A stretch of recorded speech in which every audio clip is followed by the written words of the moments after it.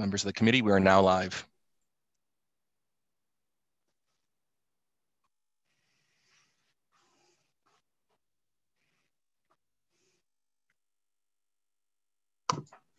Guess it helps if I take myself off mute. The meeting is now called to order. This special committee of the whole. I'll ask everyone to rise as you are able for reading of the invocation. As we come together today, we recognize the great responsibilities laid upon us. Our council will always strive to understand the needs of the people we serve and to use power wisely and well. Our purpose is to establish and maintain a city of prosperity and righteousness, where freedom prevails and where justice rules. Let us also not forget those who served our community and who are no longer with us, so that we can continue to do the work we must in their memory. Has roll call been taken, Mr. Clerk? Through the chair, roll call has been taken. Thank you. Are there any declarations of pecuniary interest? Seeing none. There's one delegation on tonight's agenda. Please note delegations will have 10 minutes inclusive of questions of members. In keeping with procedural bylaw 15.6.2, please ensure all comments are directly related to the matter before the committee. Is Peter Scheer here?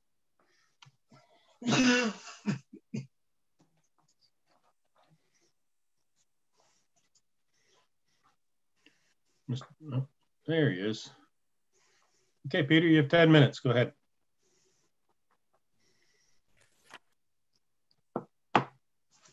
You're on mute. Is that better? Can you hear me yet? Yeah, I can hear you now. Okay. I just wanted to speak to this report about the governance for the council for the City of Brantford. I read the report by Watson and Associates. On the first page of the executive summary, it states that the phase 1 will include a review of council composition and employment status. Once council has decided on the recommendations, you will move into phase 2. The primary purpose of phase 1 is to prepare council to make decisions with respect to and then list 5 criteria to consider. I just wanted to read the 5 points that may not have the documents. How many councillors are appropriate, whether councillors should continue to be elected in wards or citywide. If so, how many councillors should be elected in a ward, the number of wards in the city, whether the city would benefit from having councillors who could devote themselves full-time to their council responsibilities or remain part-time.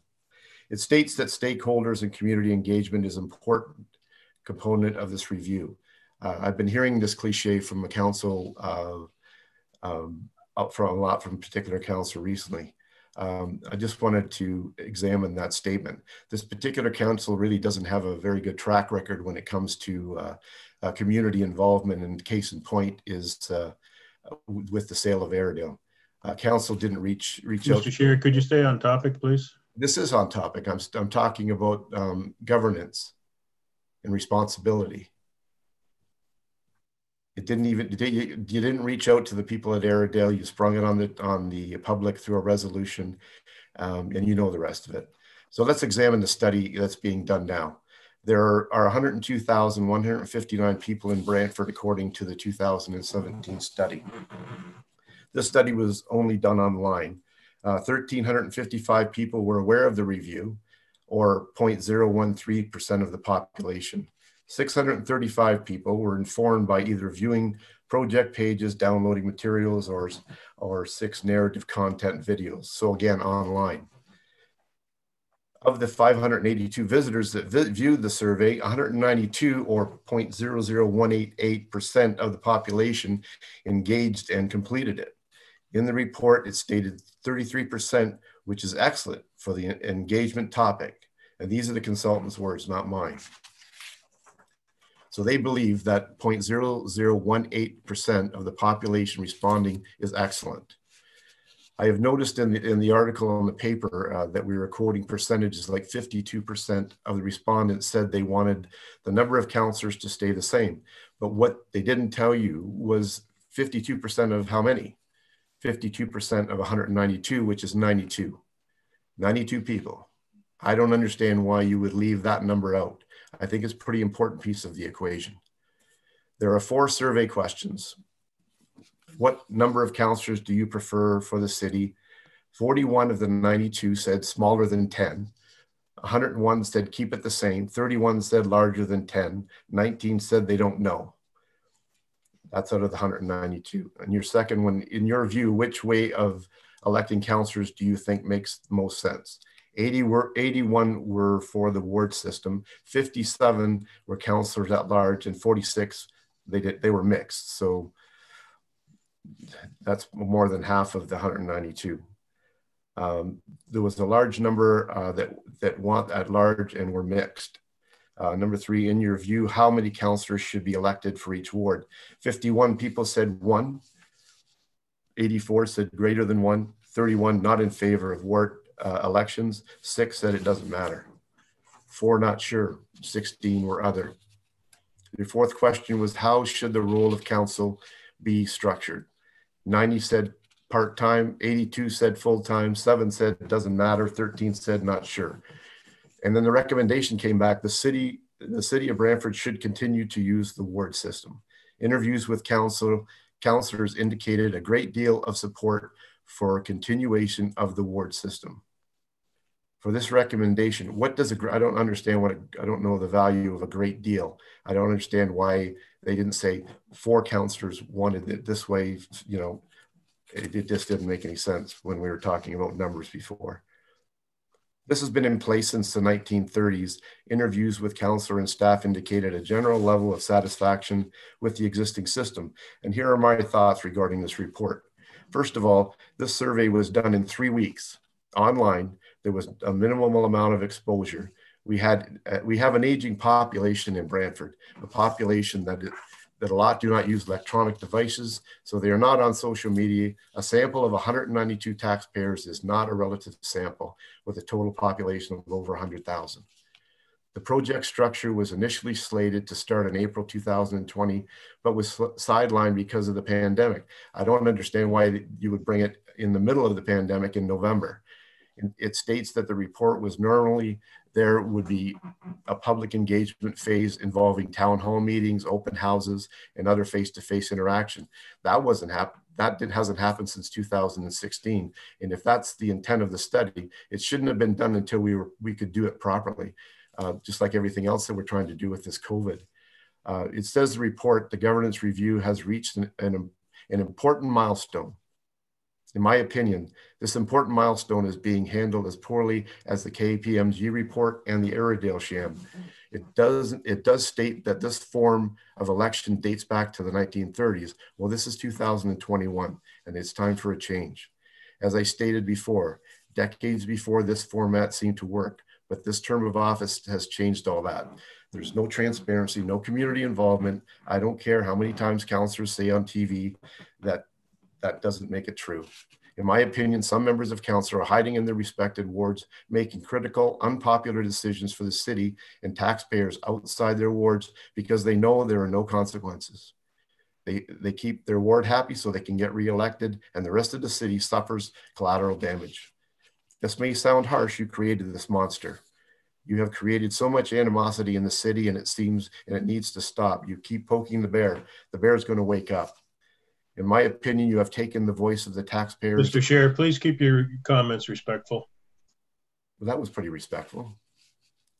In my opinion, you have taken the voice of the taxpayers, pushing things through under the radar, forming a code of conduct that muzzles the public. Over the past few decades— Mr. Chair, if you're not going to be respectful, we're going to cut you off here. What was disrespectful of that? I have a voice. You work for me. I'm talking to you. And when you disrespect me, then it makes me want to cut you off and say you're done. You do it every Tuesday night, but there's no repercussions for what you say. I'm just telling you what my thoughts are about this report and what the past history has shown. Well, you have 2 minutes left. Well, I originally asked for an extension, but that didn't get brought up, did it? We're following our procedures. Yeah, but you were supposed to be asked to get it extended, but that didn't happen.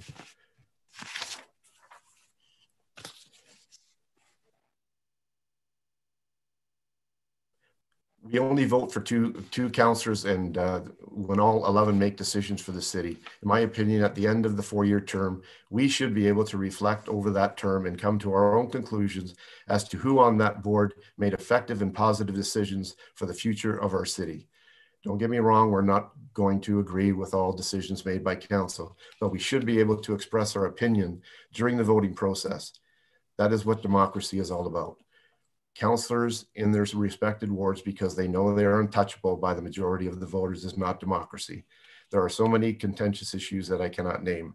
If council can sit here tonight and believe that using a survey that is made up of 192 taxpayers, or 0.00182% of the constituents, and believe that this was done fairly and in the best interest of the community, then we're in trouble. And it proves my point that council does not really want the input from the taxpayers. And if I could, I'd like someone to let me know how much that this survey cost the city through Watson. That's all I have.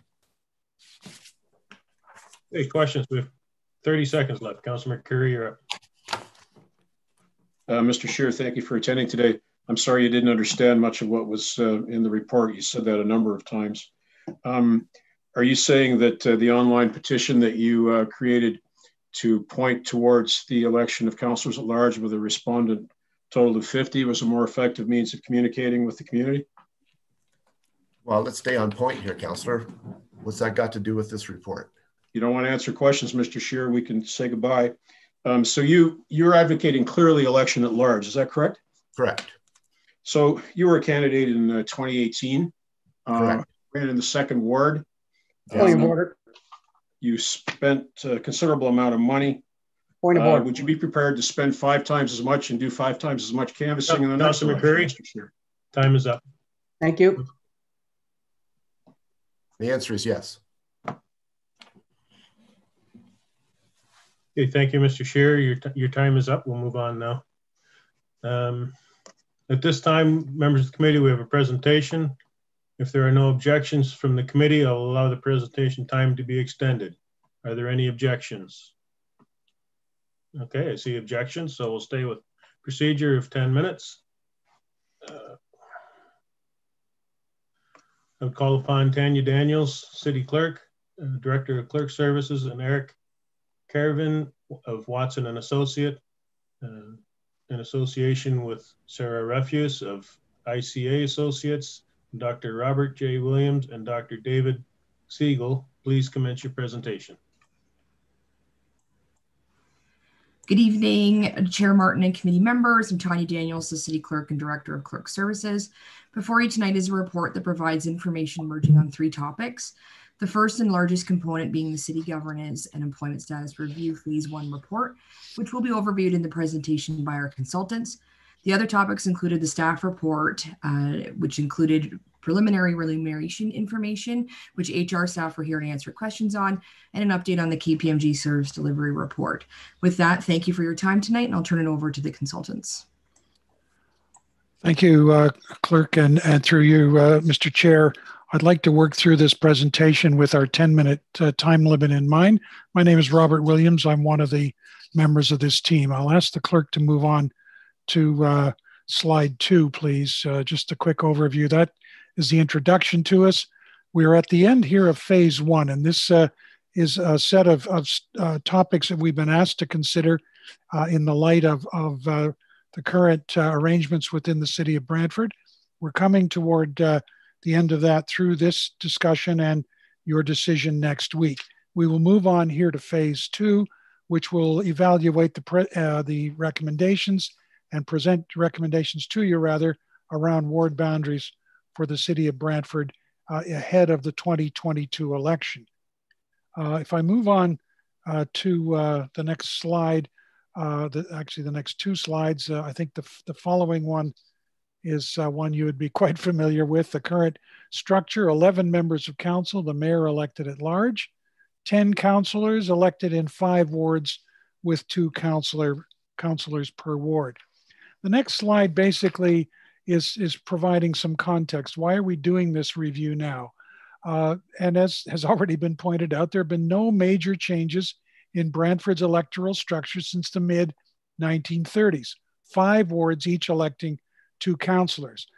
In our view, it's important to at least reconsider whether that is still the right method, and if so, at least to have a rationale for maintaining that. We've also seen population growth since 2013. The population now estimate is about 106,000, much larger than when the current wards were created. And the city, of course, has expanded its territory through lands annexed from the County of Brant. So population growth will continue over the next decade. And in fact, looking at out to 2051, as many as 165,000 people. And the next election is in October 22. I'm going to ask David Siegel to pick up the discussion from here, please.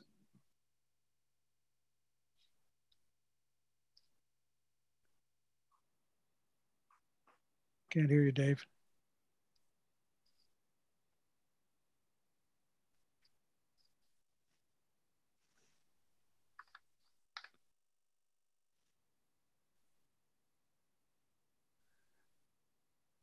If we're having a technical issue, then I'll just carry on for the moment.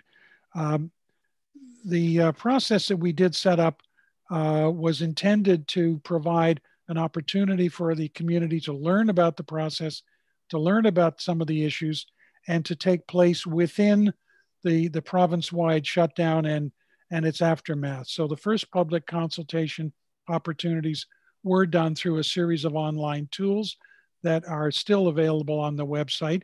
These are practices that are consistent with principles outlined in the city's community involvement framework that is based on an inclusive, open process in which no specific outcomes are predetermined.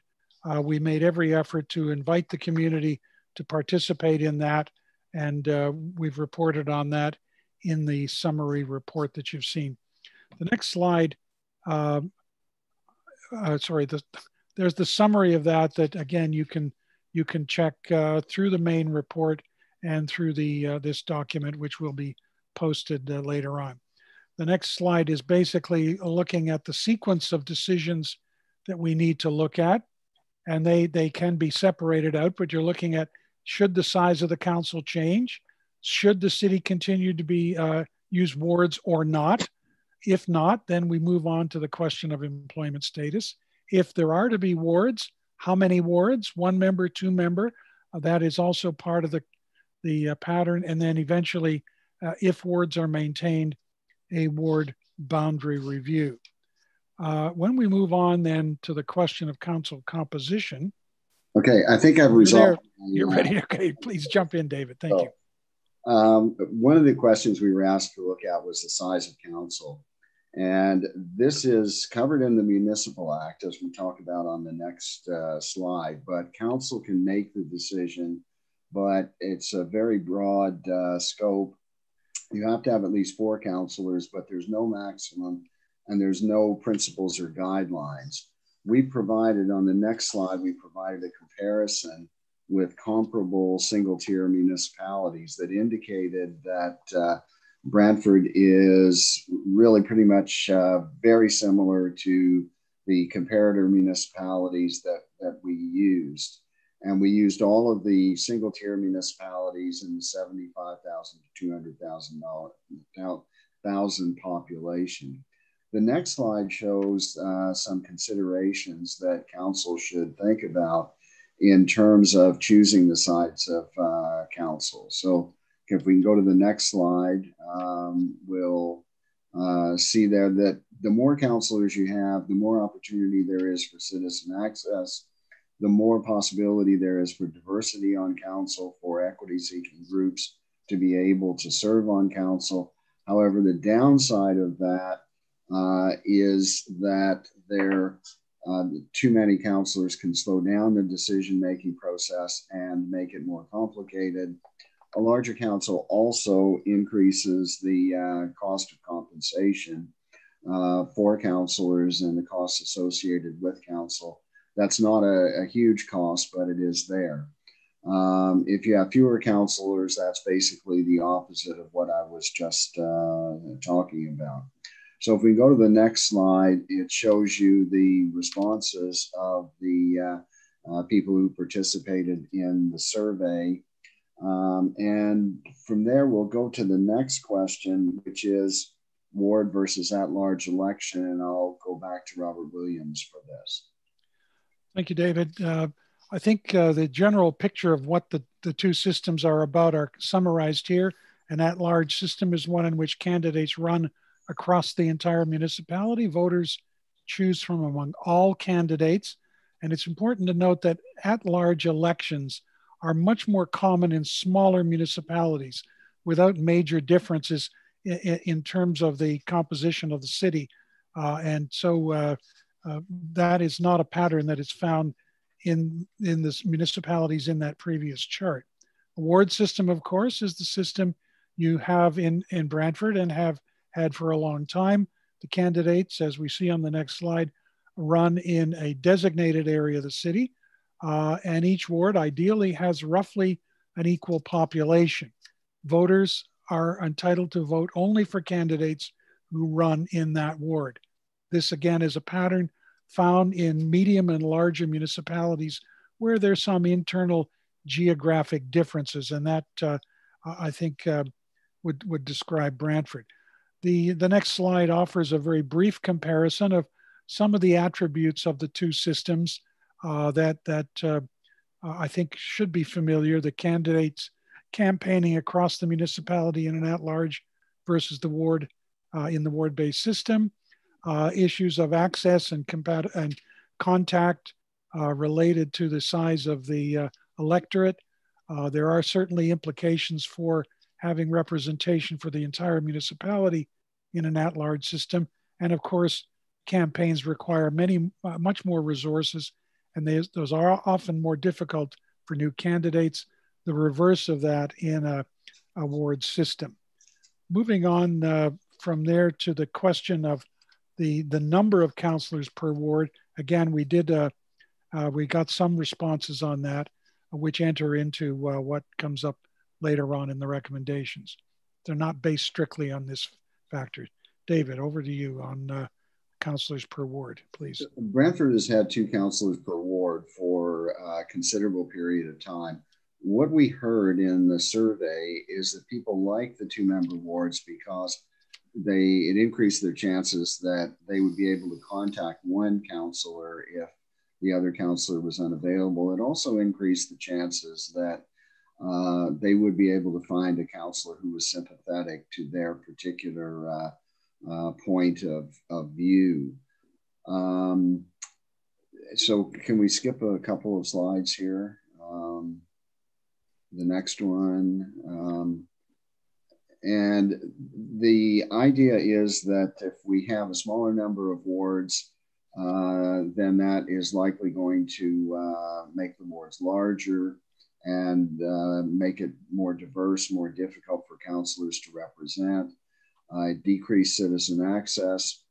And it does have the benefit of decreasing the size of council, but it also makes it more difficult for councillors to be familiar with their ward. The next slide shows the responses from citizens, and you'll see that a plurality of respondents did favor greater than 1, and there was some division there between some division that some people like 1 councillor per ward. So that's basically what we had to say about that issue of the number of councillors per ward. Let's go on to the next issue, and I'll turn this back to Robert. So the question of the role of a councillor, is it a full-time or part-time position? The next slide summarizes some of the key questions that need to be considered in this situation. It's certainly very clear in Brantford and a great many other municipalities that the role of a councillor is becoming a more time-consuming and complex role. This is particularly the case in a one-tier situation, a single-tier municipality like Brantford. On the other hand, the legislation, the Municipal Act, does not make any distinction between a part-time and a full-time councillor. A councillor is a councillor. That's all that's there. It's important to notice that only 3 municipalities in Ontario pay their elected officials on a full-time basis: Toronto, Ottawa, and Hamilton.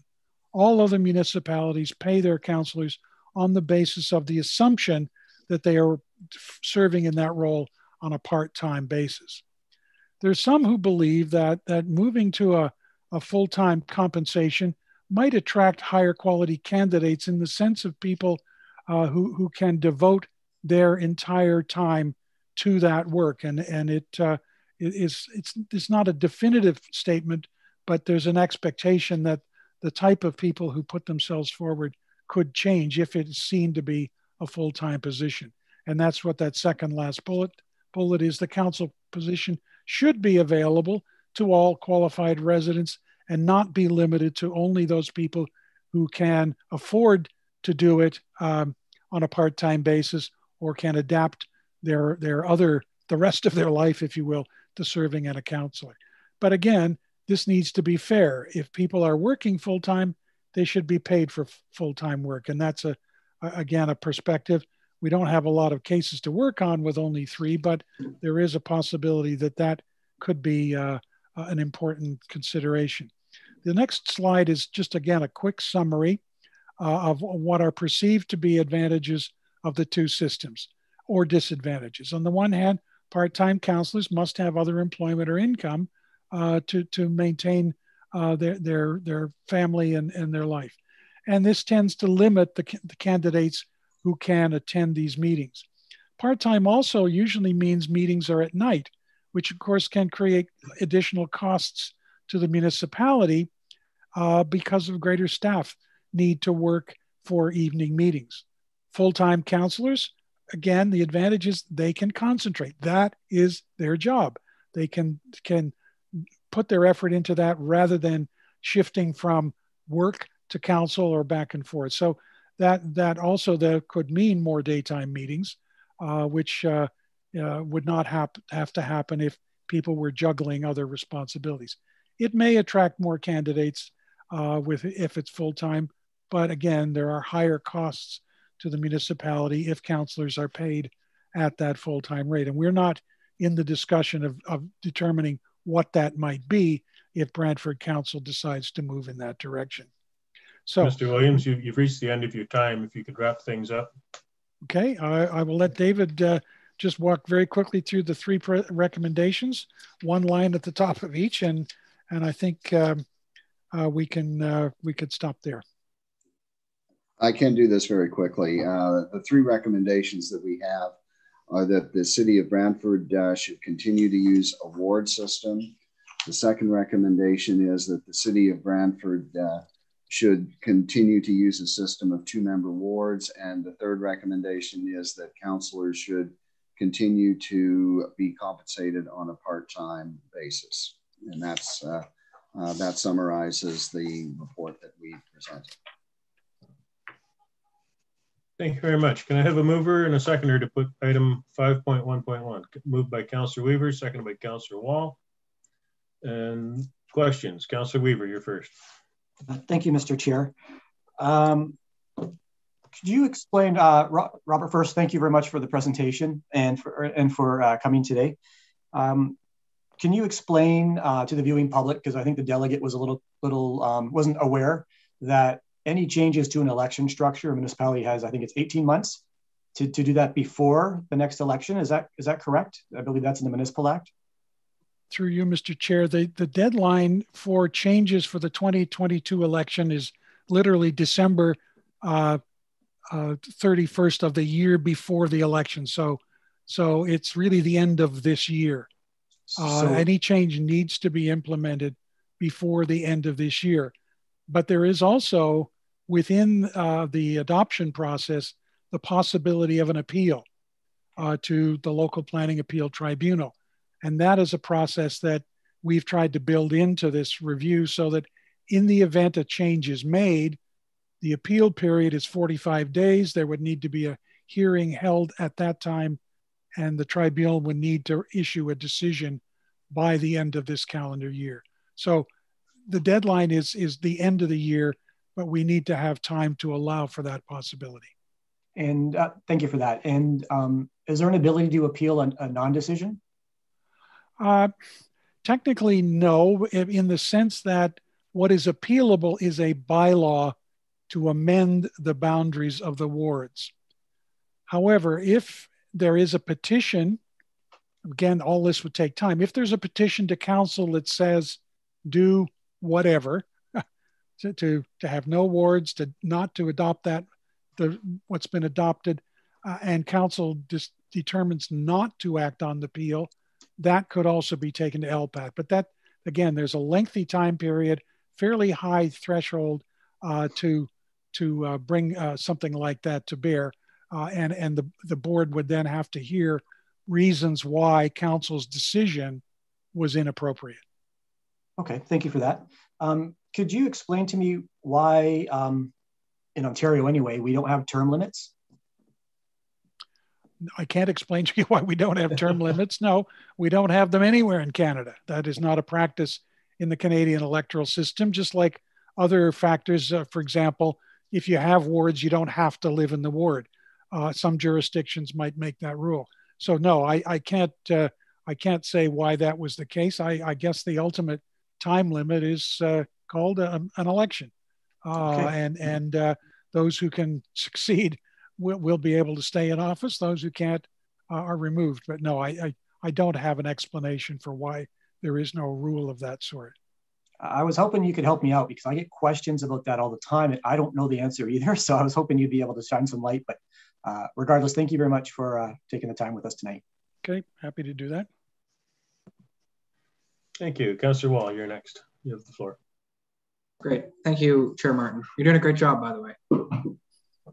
Thanks for your presentation. And I've read and reread the report. This one is a big deal to me because I made a big puff about it. I have a number of questions. Could you please go into more detail about an at-large system of governance? Happy to, and if David wants to join in too, I may hand over part of it to him. But this basically, when we have an at-large election, it's sometimes called a general vote. It means, if you will, the constituency is the whole city. There is one ward, it's the whole city. Every candidate who wishes to run files a nomination to run in that one big ward. They must, if they're to be elected, they need to finish ahead of other candidates who have also run across the entire city. I mean, that's the basic structure of it. I'm not sure what else you'd like to chat about. Yeah, I'm going to follow up with more questions, I promise. Okay. I read in the report that there didn't seem to be, I'm so sorry about that. This is supposed to be on mute. I read in the report that there was sufficient evidence that showed that a ward system complemented by an at-large system, that wasn't generally supported. Do you have any opinion on that? Well, I'm going to bring David in on that for a moment, but the fact is this is not a common practice. We've only been able to identify one municipality in Ontario that has some members of council elected at large and others elected at wards, if I followed your question. The only example of that is the city of Thunder Bay, and that was an arrangement made at an amalgamation that happened now, 40 or more years ago. Fort William, Port Arthur brought together a single ward, a set of wards, but another layer of councillors elected at large. And I'm not sure whether David Siegel can comment on that as well. If we're going in the right direction, I assume, Councillor. At one point, most of the very large municipalities in Ontario had that arrangement, and they had something called a board of control. And the problem was that you then had councillors who were directly elected, and some who were elected at large, I should say, and some were elected by wards. And there got to be a question: is there a hierarchy of these councillors? Well, there's not, but there tended to be concern about that. The boards of control were gradually eliminated. Most of them were eliminated in the 20th century. London was the last one to be eliminated 10, 15 years ago. It just created an awkward situation around the council table between councillors who were elected at large and by ward. Okay, my next question he said amalgamation, so I'm going to say amalgamation. But I wanted to hear about the thought of that being something that happened, and then how would that even work? Would we be forced then to reevaluate the ward system and the councillor system at that point? We wouldn't have 20 councillors and 2 mayors. Well, I can talk a bit more.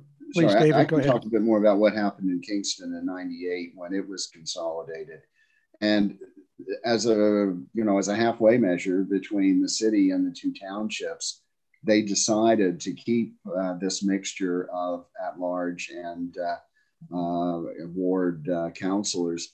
And they realized, I think just about the first meeting of the new council, that this was a mistake. But it was basically their agreement when, as a part of their amalgamation, they agreed to do this. And then, as I say, they very quickly realized that this was not going to work as well as they thought it was going to. Could I add to Councillor Wall's question? If you're talking about some kind of a merger amalgamation with City of Brantford and the county, I think I know what you're going. Basically, you're a new municipality. You've got to start all over again. You, as a new municipality, would need to decide how you wish to govern yourselves. And that would involve maybe having no wards, maybe having 10 wards, maybe having 3 wards. I don't know. That's not something that's a foregone conclusion because the legislation makes no reference to that whatsoever. The size of the council is not determined by anyone other than the residents of the new municipality. Now, if the province stepped in and made you do that, then all bets are off. But that's basically the province's decision. So it's not even in the hands of local residents. And oftentimes that can be a fairly arbitrary process to determine how many seats go to which part of an amalgamated municipality. So again, if there was such a thing, and it's not part of our mandate, it's not part of what we've been asked to look at. If something like that happened, I go back to my first point. You're a new municipality, you start all over again. Okay, my final question is about administrative support for councillors with the comparative municipalities. So yes, most municipalities across the country or whatever the province had part-time councillors, but could you touch upon the support that those part-time councillors have? David, can you pick that up?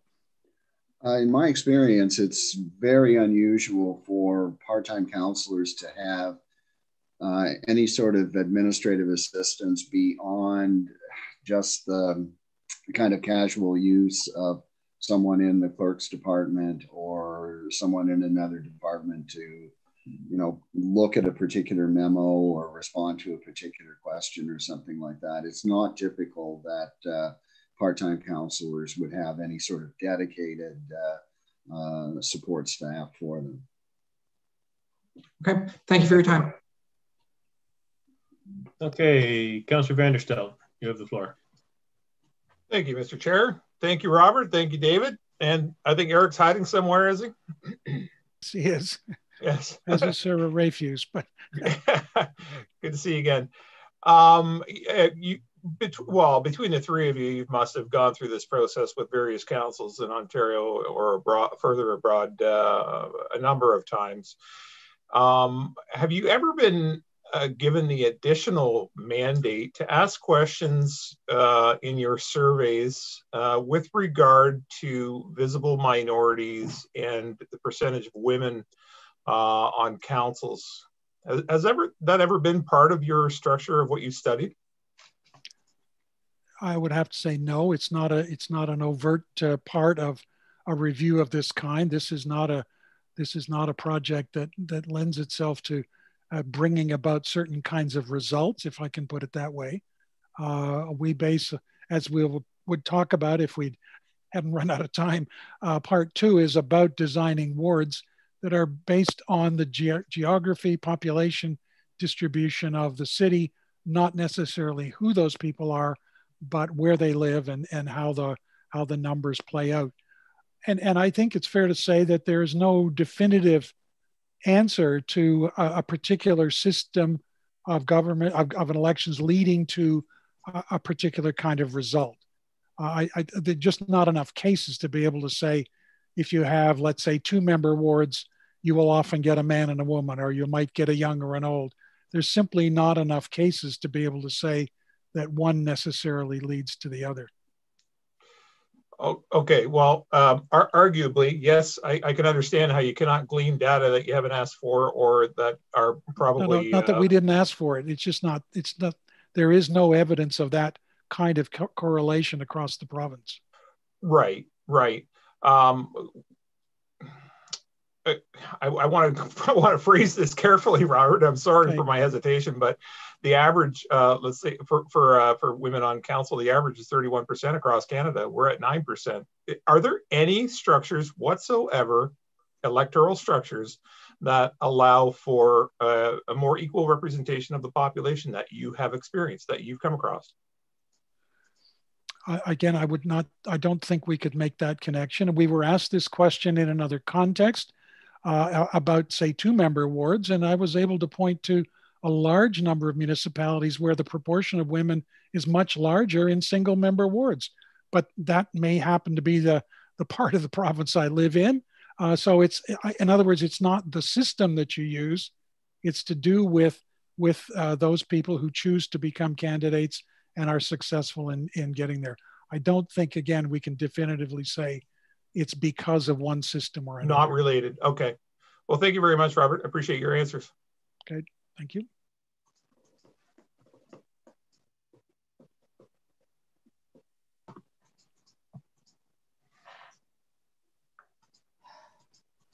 Councillor McCurry.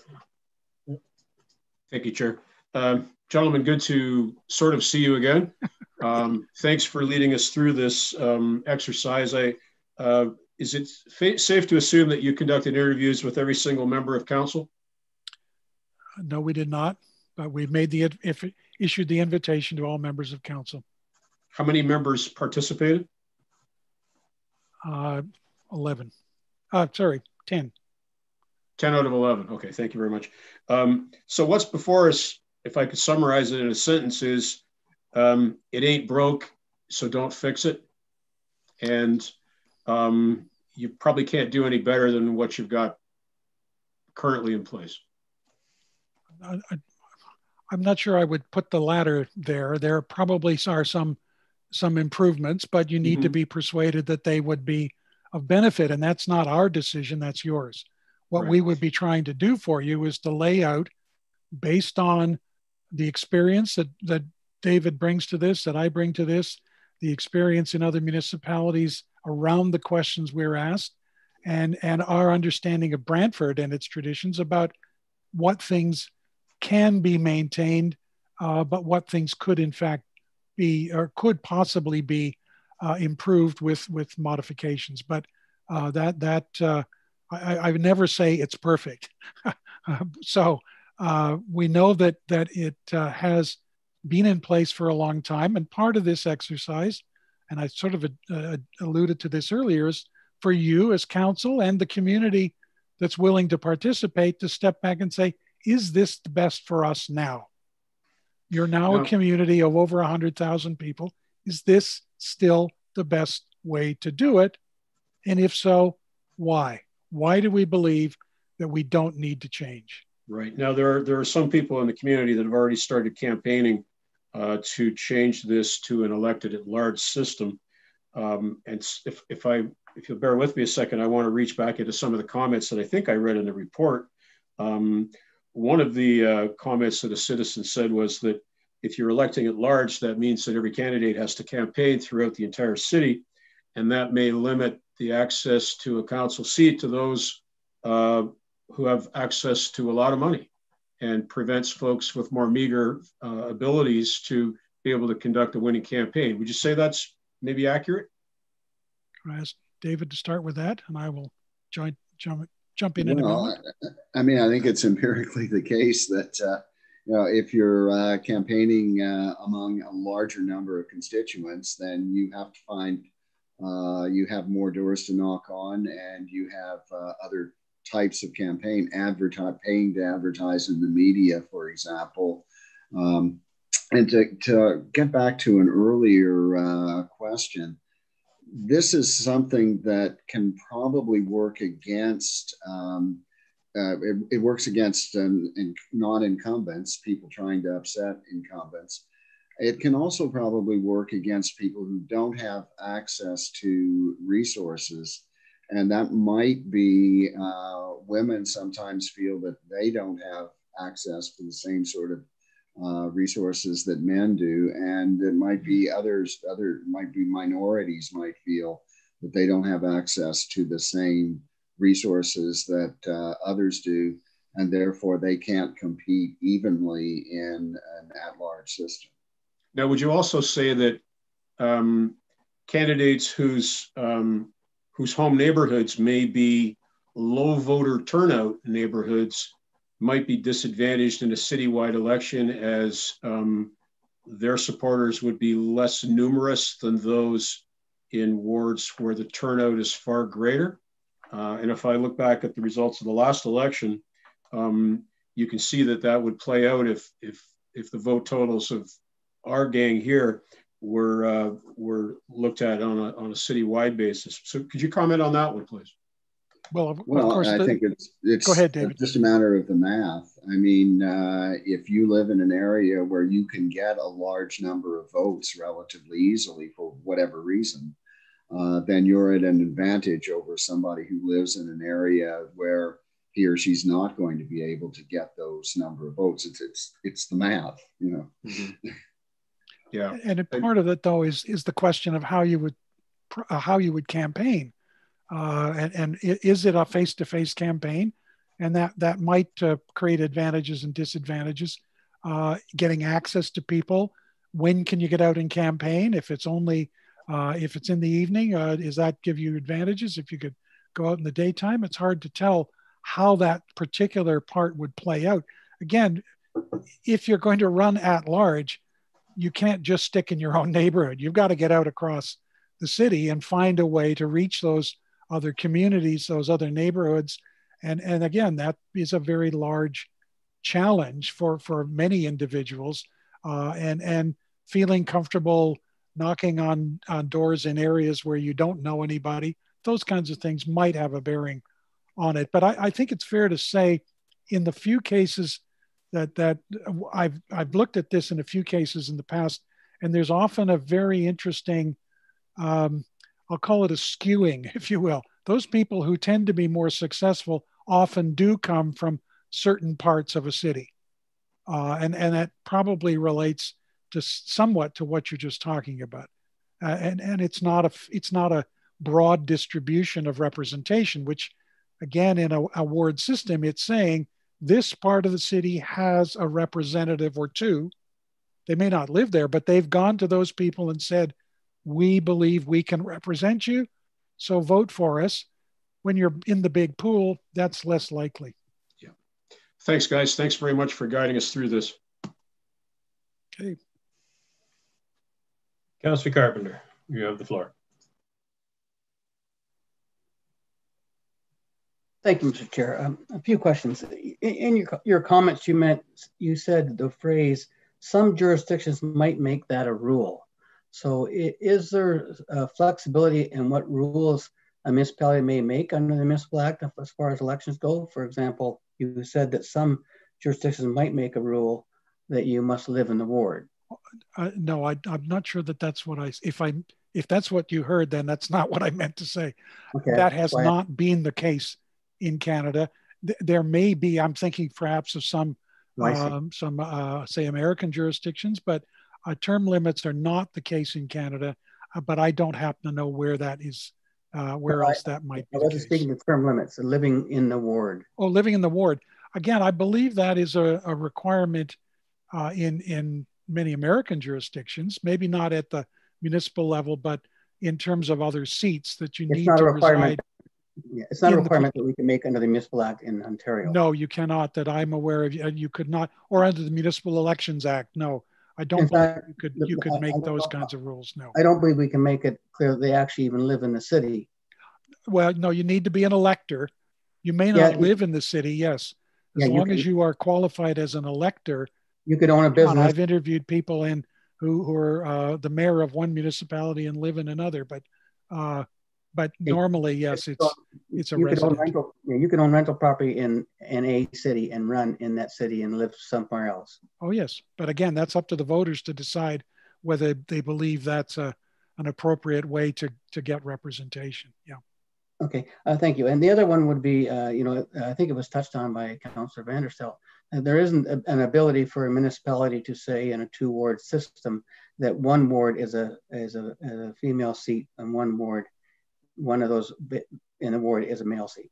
And I would put that back under the Municipal Elections Act. I don't think you can establish qualifications beyond the ones that I've just talked about. An elector is an elector. A candidate is an elector. I don't believe you have the jurisdiction to step beyond that and create a system that might do that. At the municipal level, I doubt that that's the case. Maybe David has other perspectives on that. No, I mean, I think that would be seen as discriminatory to make that arrangement up front. Okay, and I lost my train of thought there. You also mentioned, oh yes, you talked about comparative municipalities in the report, and you compared us with 9 municipalities in the two-ward system, but there was only 3 of those that had the two-ward system. Yep. And a number were mixed, but there was only 3 that had that.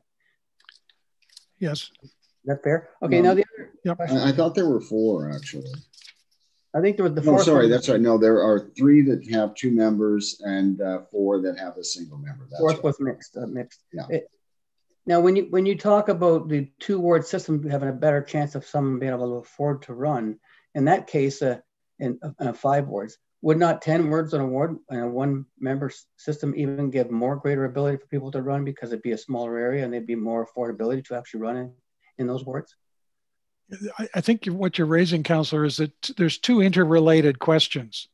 If there's a sense that 10 is the right number, and you want to have 2-member wards, then the wards by definition are going to be 1/5 of the city. If you're saying you want 10, and you could go with a 1-member per ward system, then the wards clearly would be smaller. It's hard to know which end to start at. If you want smaller wards that are easier to represent, then obviously a 1-member system would be the outcome of that.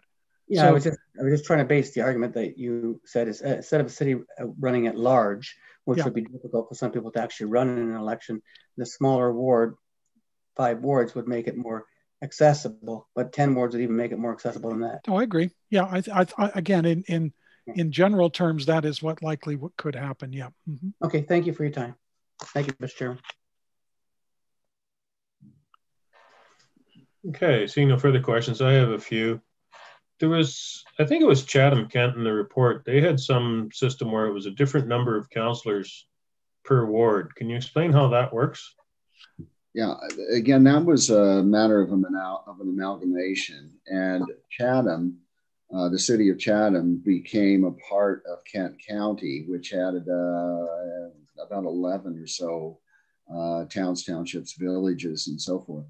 And Chatham had always had an at-large system of elections. So Chatham is what you see there that has that large number of members. I think it's 6 or 7. That is, there is a ward that is the former city of Chatham. And the rest of the county is represented by a kind of grouping of towns and townships with 1 or 2 representatives. But so it's a lot of things like that happen as a result of amalgamations, and that's been in place in Chatham-Kent for 20 years, so they're comfortable with it. It's a product of an amalgamation.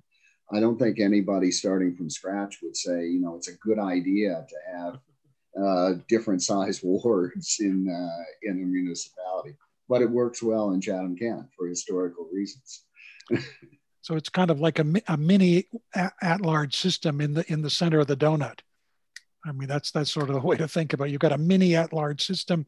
Part of the city works that way, and the others are in wards. I mean, it's still a ward, but it's electing 6 people.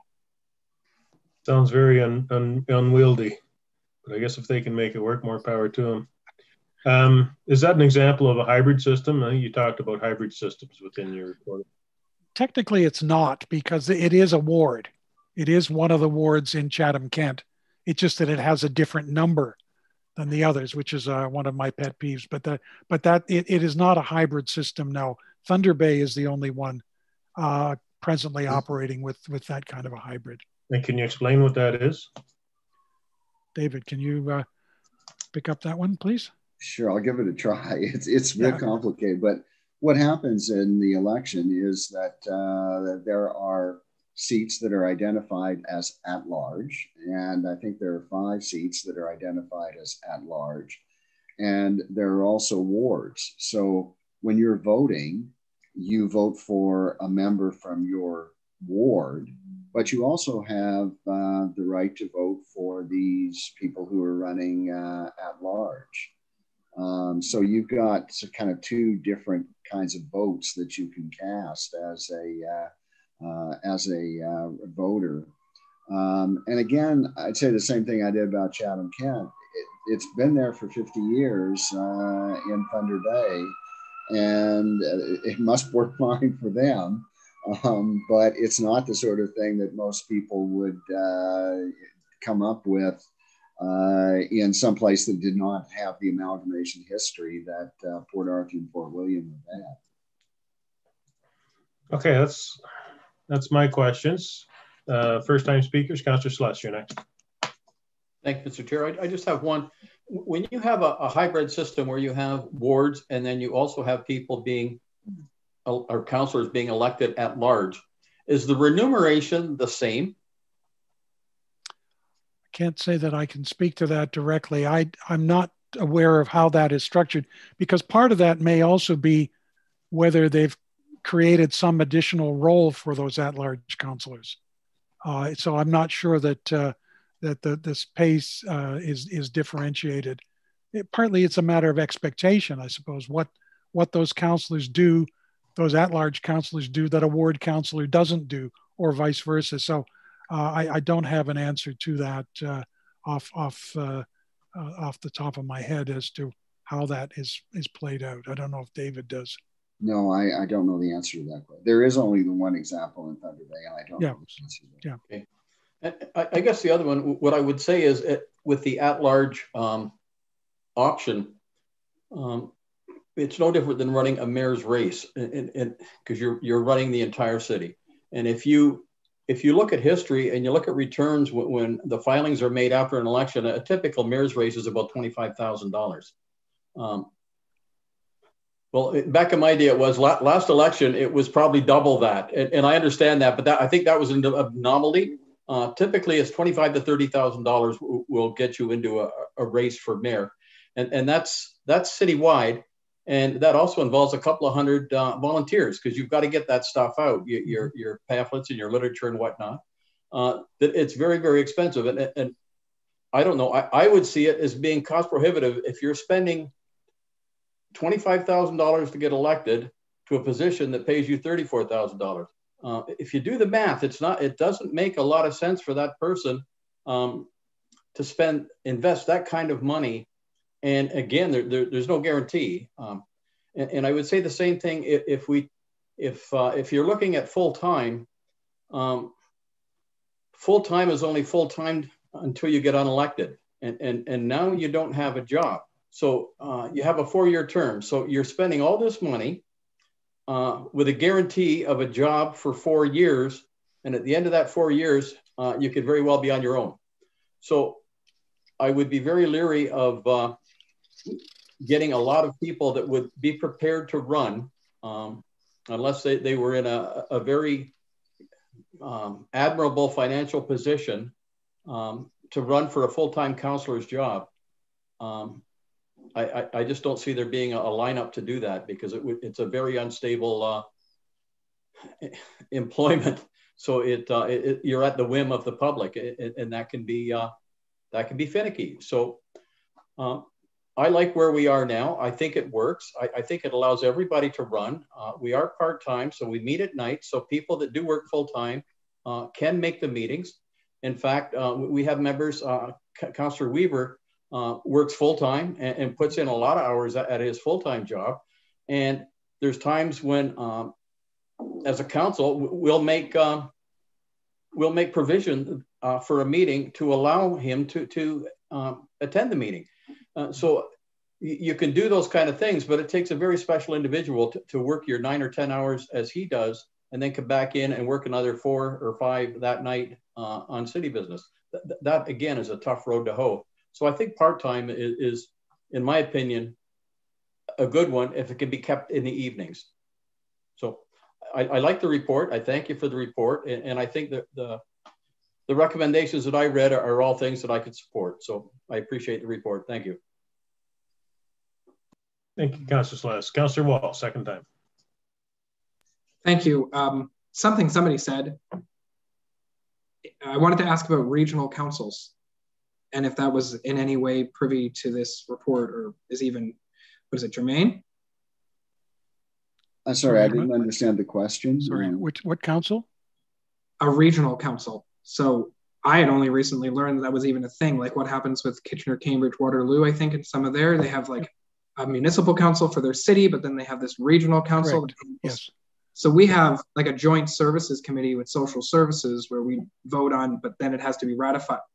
I'm just wondering, did I miss it in the report or was there just nothing in there about regional councils or that? Well, a couple of things are relevant. First of all, that is a structure that it is in place in many parts of Ontario, but it is a different model, if you will, than yours. This is why we talk about single tier municipalities. In those cases that you're referring to, we'll pick at Waterloo or we could pick Niagara as either side of you. Yes, there are 2 layers of government. There is a lower tier, as it's called, which would be cities, towns, townships that have certain responsibilities. And then there is another level of government above that, the regional government, which has other responsibilities. So it's a 2-tier structure. Brantford does not have a 2-tier structure. Yes, you have shared responsibilities, but there is not a second governing body that brings the 2 parts together. So I mean, that's a starting point. We can pick up some more of that if there's further questions. Thank you.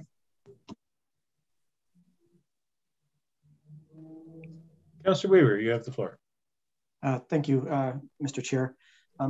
So Councillor Sless, thank you, by the way, for the nice comments, but he made me think of something I've heard of in other cities.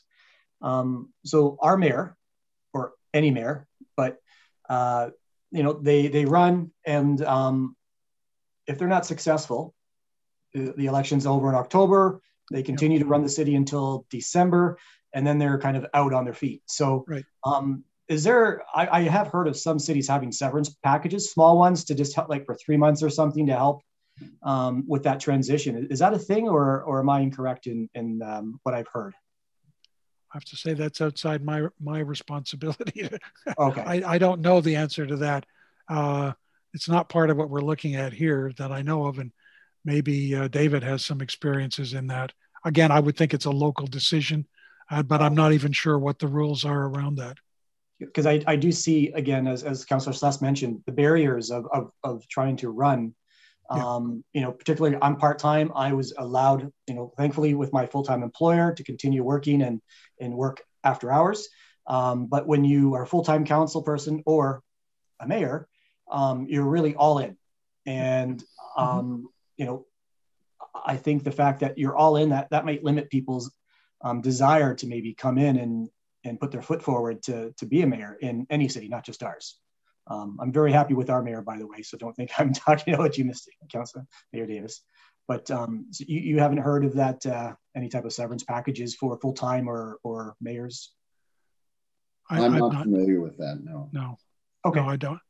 We have not looked into that as part of this review, and I'm not aware of what the practices may be. I know that mayors are able to pay into OMERS, and there are, in some cases, benefits related to that, but I don't know the full picture. I'm sorry now. Okay, well, thank you. Seeing no further questions, I just have one question. Can you go into detail on what phase 2 of this process will be if this is approved tonight? Yes, I'm happy to jump in on that. I had some notes here about it, and I'll make sure we cover that. Phase two is of a ward boundary review. That assumes that in your deliberations next week, you determine that members of council will continue to be elected in wards, whether it be 2-member wards, whether it be 1, whether it's 5 wards or some other number. If you determine there will be wards, phase 2 will be a ward boundary review, which is essentially a matter of looking at the wards around a number of guiding principles, which are set out in the policy that got us here. We would need to look at the current wards in the light of, for example, the population distribution. How has it changed since the current wards were developed? How will it look over the next 3 elections? Because the ward boundary review directs us to consider wards that would be in place for 3 elections. And this is where the Watson and Associate part of the team comes into it, to provide some of that kind of empirical support for the current system and forecast growth, to make sure that the wards meet those expectations over the next 3 elections. So it would be, it's also happening, of course, because and in 2012, 2013, at the last review, council directed that a review would occur after every 2 elections, because as I often suggest in these contexts, wards have a limited shelf life. They are drawn up to capture the distribution of population at a given time, and we all know that changes. Your growth has been pretty significant. Your territory has expanded. You know growth is coming.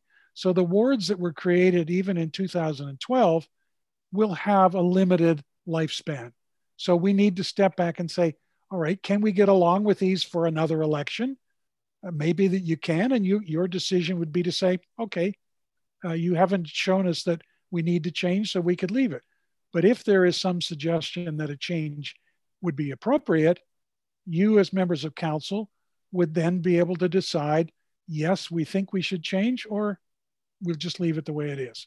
So that's a quick idea. So we would do a review of the wards around these basic principles to do with population parity, with population growth, with the communities of interest. The goal is to keep neighborhoods and communities together, not to draw lines through them, to use boundaries that are plausible and visible. Those kinds of things would all be part of that review that would follow your decision next week, if again you decide that wards will still be used in Brantford. Did I miss out anything, David?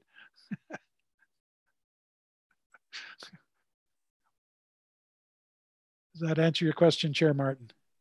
Yes, thank you. And second time speaker, Councillor Carpenter. Thank you, Chair Martin. I just would like to ask one question and then a comment to staff. Could staff answer the question? What was the budget amount for this report program? Through the chair, the budgeted amount was $150,000 for both phases 1 and 2. Thank you for that. And I just, Mr. Chair, I'd like to ask for a division of the question into A and B, 1, 2, and 3. Of course, that automatically separates C as well. Thank you. Okay, seeing no further questions. Thank you very much, gentlemen. It was an excellent report and well presented, and questions answered thoroughly. So we appreciate that. Thank you for the opportunity. Oh, you're very welcome.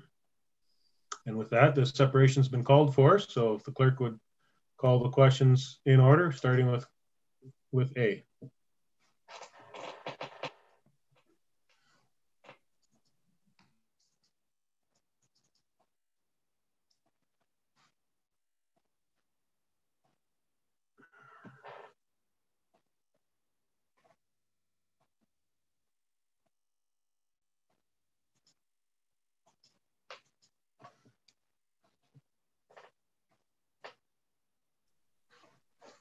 Through the chair, we're just waiting for Councillor Sless to cast his vote. Not having any luck here. I'm voting in the affirmative.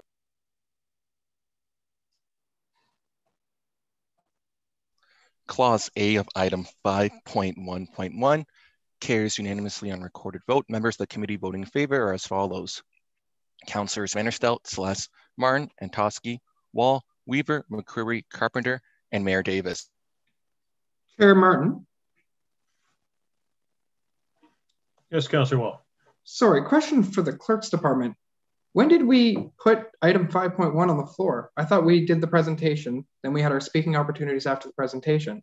When did item 5.1 get put on the floor? At the end of the presentation, we'd run out of time, so there's no opportunity for questions at that point. At that point, it was put on the floor. I believe Councillor Weaver was the mover, and I forget now who the seconder was, but the clerk can remind us if that's necessary. But it is on the floor, and we've started the voting. So we'll move now to B1. Thank you.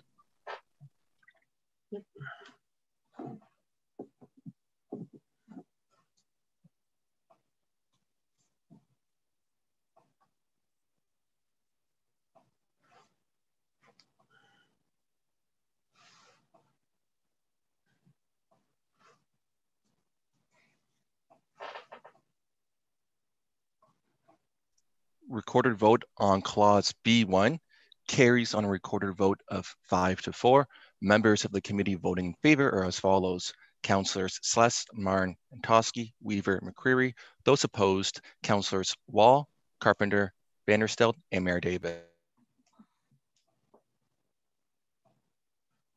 Thank you. And B2, part-time councillor and full-time mayor employment status.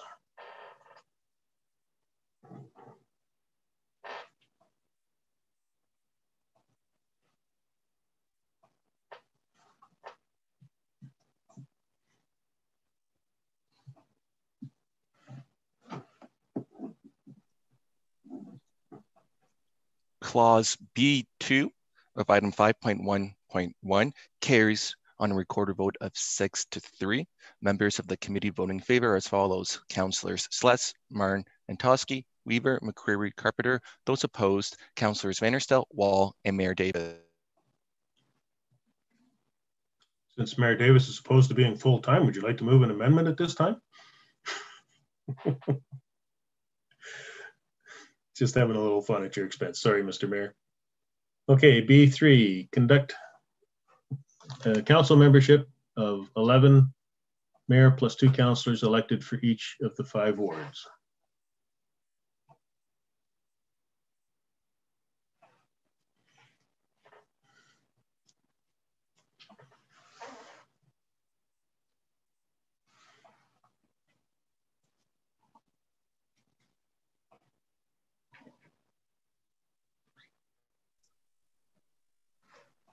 Clause B3 carries on a recorded vote of 6-3. Members of the committee voting in favor are as follows. Councillors Sless, Marn, Antosky, McCreary, Weaver, Mayor Davis. Those opposed, Councillors Vanderstelt, Wall, and Carpenter.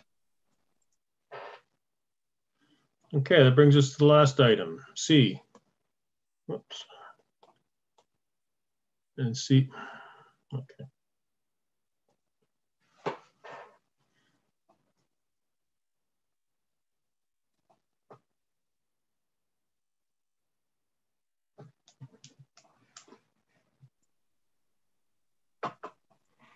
Clause C of item 5.1.1 carries on a recorded vote of 6-3. Members of the committee voting in favor are as follows. Councillors Vanderstelt, Sless, Marn, Antosky, Weaver, McCreary. Those opposed, Councillors Wall, Carpenter, and Mayor Davis. Okay, with that, there are no resolutions and there are no notices of motion for tonight's meeting. So with that, thank you, everyone. We are now adjourned.